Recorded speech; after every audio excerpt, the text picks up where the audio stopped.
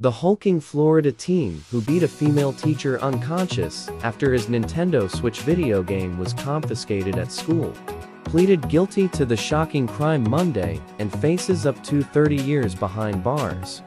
Brendan Deepa, then 17, violently threw Matanzas High School paraprofessional Joan Natick to the ground, before kicking and punching her in the back and head more than a dozen times.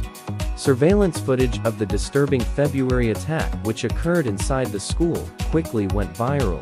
Appearing in court Monday, Deepa, who is reportedly autistic, copped to the crime and will now have his sentence determined by Judge Terrence Perkins at a January hearing. No contest.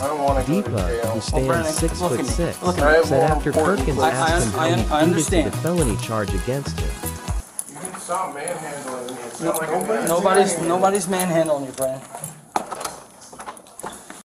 I think it's very light.